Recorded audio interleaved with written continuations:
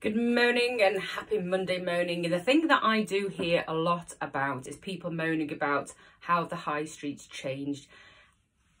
Some like it, some don't like it, some wish there was more of this, some wish there was less of that. But one thing that always pops up is that we have too many charity shops. When was the last time you went into a charity shop? The people that moan about it, when was the last time you went into a charity shop? Yeah, we probably don't need any more, but they have always had their place. They've always had their place for people dropping stuff off to donate to charity. They've always had their place for people to go and mooch about because their pockets aren't very deep.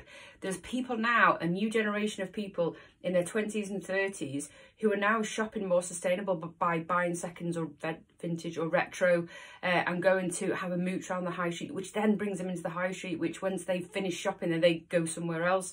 So the charity shops have probably got more of a place than ever before.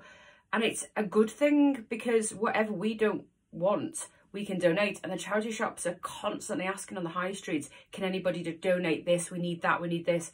But the people that have perceptions about that's all the high street is, it means they haven't been into the high street for a while and their perceptions needs to change, not the high streets. Kippax and Garforth high streets are much better now than they were even 5 years ago.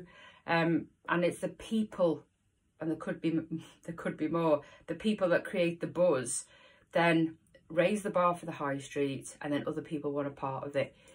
Don't be so negative about the places you've never even been. You just have a perception, and the people that have a perception that there's too many charity shops are also the people that have a perception that they can't park when they can. You just have to be a little patient.